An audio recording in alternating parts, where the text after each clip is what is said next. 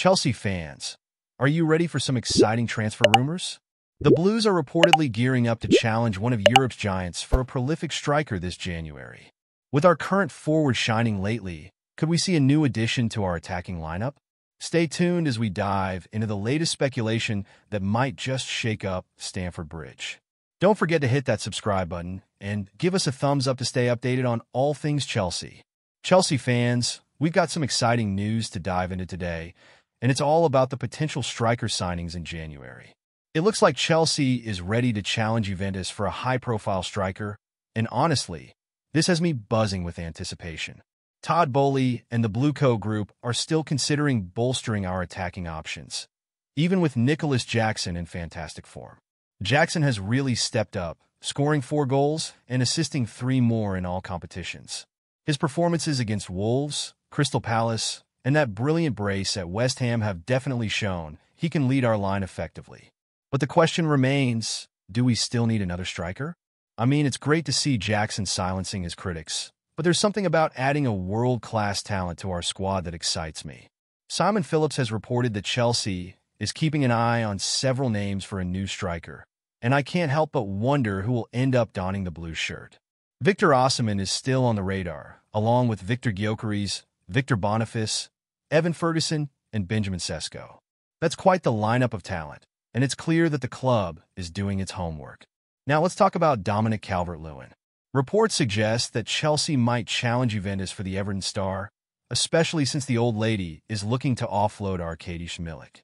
Calvert-Lewin could be a fantastic addition, but his injury history is a real concern. At £100,000 per week and valued at around £35 million, signing him could be a gamble. Sure, he's a proven goal scorer and has the potential to be a game changer, but can we rely on him to stay fit? Former Chelsea manager Frank Lampard praised him for his natural attributes and ability to connect play, but that injury record looms large in my mind. So, what do you think, Chelsea fans? Is going after Calvert-Lewin the right move, or should we be focusing on someone with a more reliable track record? Personally, I'm torn. We need someone who can score consistently and stay healthy throughout the season. It's crucial for our chances to compete at the highest level, especially with the Premier League race heating up.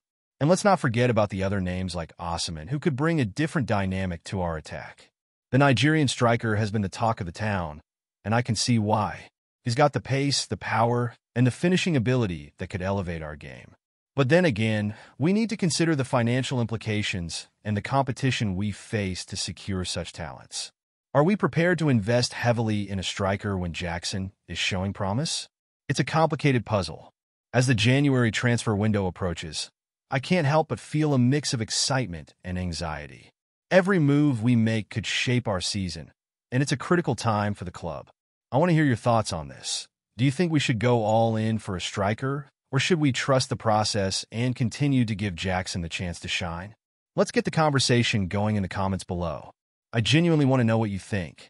This is a pivotal moment for Chelsea, and your insights could be just as valuable as any transfer rumor. If you enjoyed this discussion and want to stay updated on all things Chelsea, don't forget to hit that like button, share this video with fellow Blues, and subscribe to the channel. Let's keep this community thriving. And remember, activate that notification bell so you don't miss any updates. We got a lot more content coming your way. So, what's your take on these potential signings? Are we on the right path? Or do we need to rethink our strategy? I can't wait to hear your opinions.